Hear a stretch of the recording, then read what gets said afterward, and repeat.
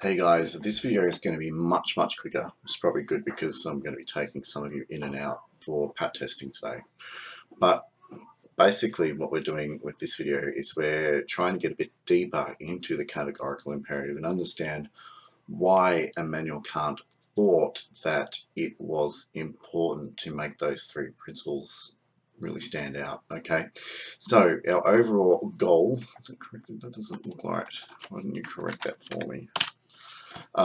Is that we're going to elaborate on why I can't rephrase the categorical imperative in the three different ways that you did. And if you do want to get deeper, actually, there are 5 rephrasings that are outlined by a lot of scholars, but some say that they're just they're implied by the 3 that I've already mentioned. So for the sake of a Year 10 course, I'm just trying to be really simple and outline these 3 for you, okay? But why did he do that? Well, we're going to elaborate on why Kant did that. So, what are you going to do today? Outline a success criteria that tells us how you're going to successfully recap on what we studied previously. Outline a success criteria that tells us how you're going to understand just some new key concepts. And then outline a success criteria that's going to allow you to completely articulate a whole theory. Get rid of this idea. Oh, yep, this is definitely your APK. Once you've written down 3 of your own success criteria and you've scored yourself out of 4 on them, I'd like you to pretty please, with the cherry on top, draw a diagram that represents a moral statement where the action is self-justified, because that will help you recap on the difference between necessary and contingent objects, or necessary and contingent statements, or necessary and contingent moral statements. Cheers.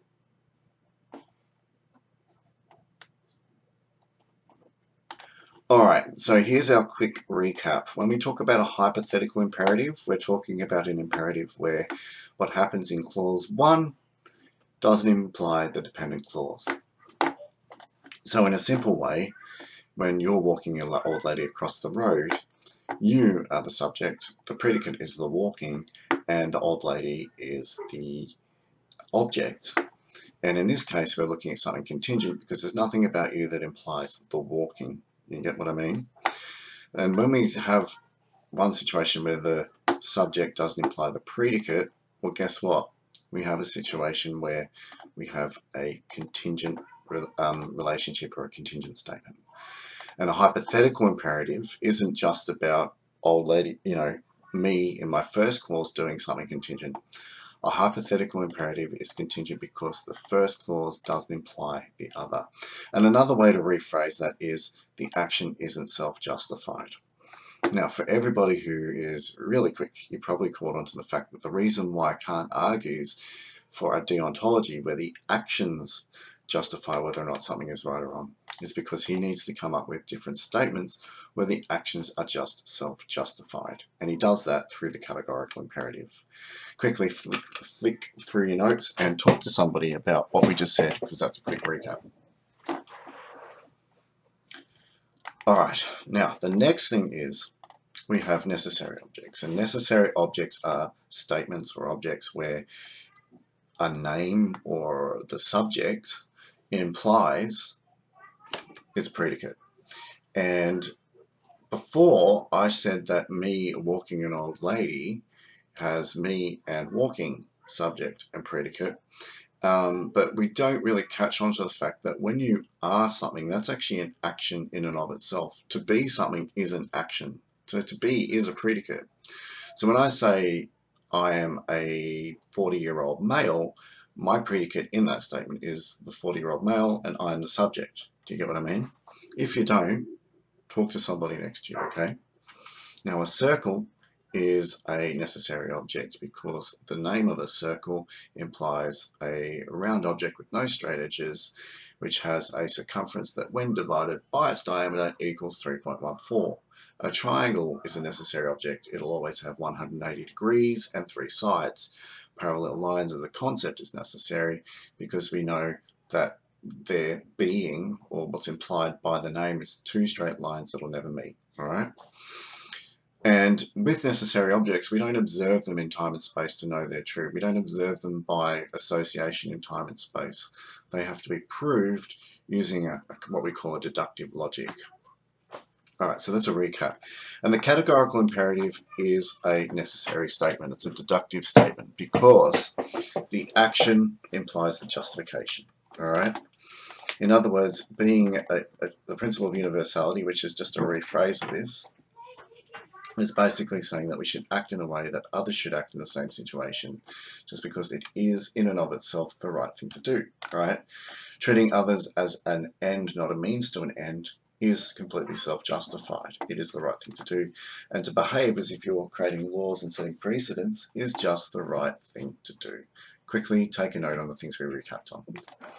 Now, what we didn't get into before was that these are all necessary. They're universal things. They apply no matter where we go in the universe, no matter what time we go into the universe. And they're completely logical from a Kantian point of view, okay?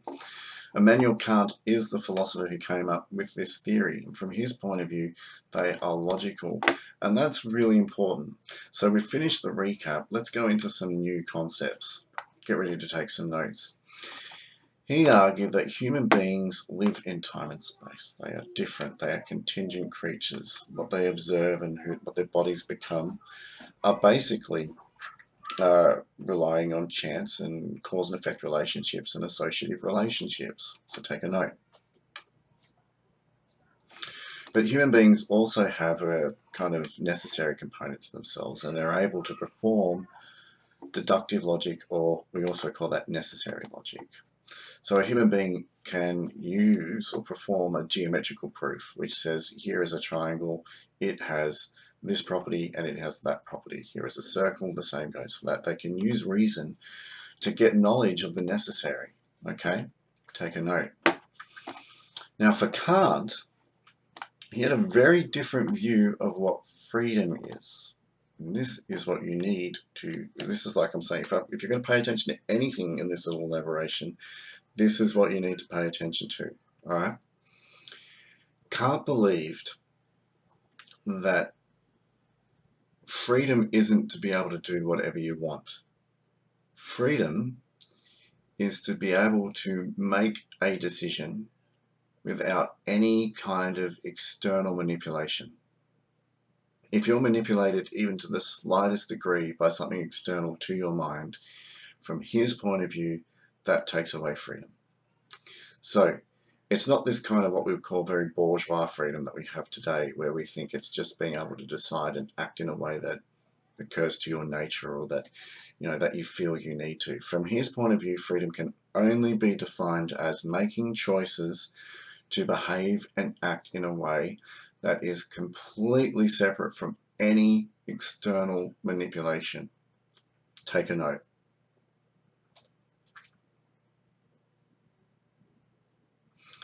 Now, once you've done that, once you get that, you kind of understand why it's so important for him to find these necessary rules, because really, from his point of view, the only thing that can manipulate you is another external contingent being or thing, right?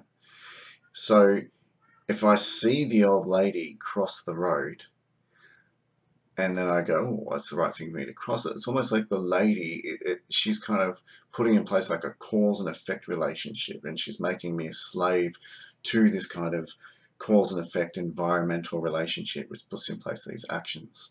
And that's not freedom to Kant, right? It might be the right thing to do, but it's the right thing to do because it obeys these categorical imperatives, not because I feel some kind of emotional sentiment or it's something that happened in my environment.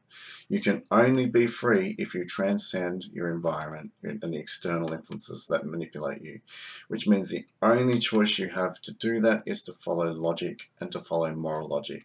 Because once you follow moral logic, you are making a choice to free yourselves from any of those external influences. So from Kant's point of view, freedom is the action or the decision to follow necessary moral logic, because that logic has it doesn't have any, it doesn't involve any external manipulation of you by something else. You're just following the logic. Now, some of you are smart. You've gone, hang on, but hang on, isn't this just logic manipulating you? No. his choice is because his action would be because you've chosen to just obey this moral logic. I mean, you still have a choice. You know, you have in turn chosen to escape the contingent aspect of your reality, or the external things that would manipulate you and take you away from what it is to be your true self, because a proper human being has the capacity to reason. Okay, a proper human being needs to engage in reason and function reasonably in order to actualize themselves and be themselves. So if something contingent or external does that and makes you and shapes you, that's not being free. You can only be free if you choose reason and you engage in reason. All right, so take some notes. Right, so what happens then is, by understanding that Kantian freedom is a freedom to choose, or is basically, Kantian freedom is a complete absence of any external compulsion and the choice to follow logic. Therefore, actions that are just logical in and of themselves and have no contingency to them are the right things to choose. Okay? Which is why the categorical imperative is so important. First things first. If you were this perfectly reasonable person, not influenced by any external circumstances, you would just choose to act the same way that everybody else would behave. You get what I mean? That's a completely logical thing to do. You free yourself from contingency, any external environmental factors in space and time. You just make a logical choice. Everybody else who is completely rational would make the same choice, but would behave universally the same. That's why this is really just a rephrasing of that. This is basically one way that one is morally free. Okay? Again, if you manipulate people and treat them as an object, you take away their ability to think about things logically.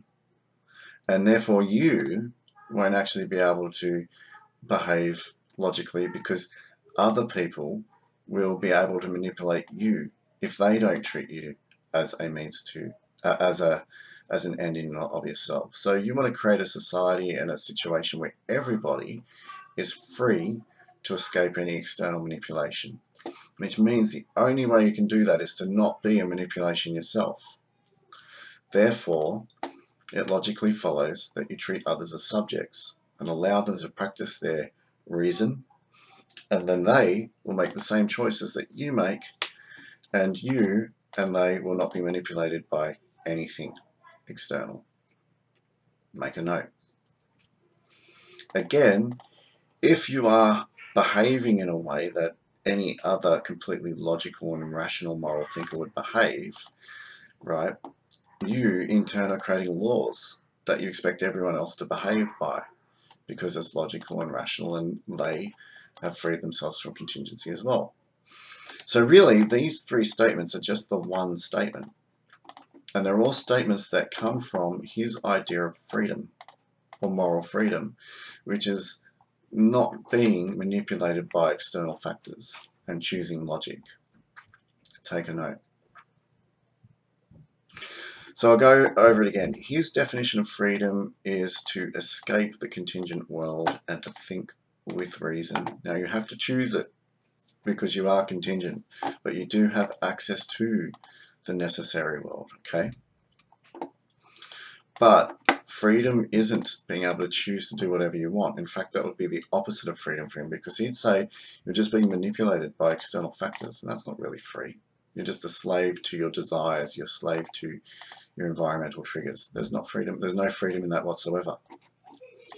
So these three statements here, these three categorical imperatives, completely complement what it means to be free morally. If you are free, your choices will be the same as everybody else, because you are no longer influenced by anything in your environment, any other desire, any external factor other than what your mind can reasonably think about. if you treat others as an object, you stop them from being able to reason properly. You, in turn, make them a slave to external factors because you're treating him as an object. And you also don't want to be treated as an object, so everybody in society should treat everybody as a subject, which would allow you to escape contingency and think reasonably. And in the process of thinking reasonably and deciding what you're acting and how you should act, then you're setting laws for how every other rational, reasonable being should behave, okay? And that is why the categorical imperative was so important to him, because it really has to do with his understanding of freedom and what allows a human being to be what a real human being is, which is a creature that can reason and escape the bonds or the chains of the external. Take a note. Alright, so did we recap? Yeah, we went over a lot of theory that we covered in the other video. Did we understand new key terms? You should have a really good understanding of Kantian freedom now, okay? Did we outline a theory? You should know the relationship between the three different categorical imperatives and why they are just a rephrasing of the one categorical imperative. I didn't really go into that at length. Let me just give you one statement that really sums that up. The one categorical imperative really is about how to be free, and those three different statements, universality, the humanity principle, and the lawmaker principle, are just implied by that's the statement to be free, morally free, implies the three other principles. So they are just rephrasing of the categorical imperative, and to be free is morally justified in and of itself, according to Kant. Okay, that was a pretty dense and intense philosophical theory. You should now have a really thorough understanding of what it's like to study at Year 12 and Year 11. That's the level of depth that we get to. All right. So thank you very much for spending time with me, and have a lovely day.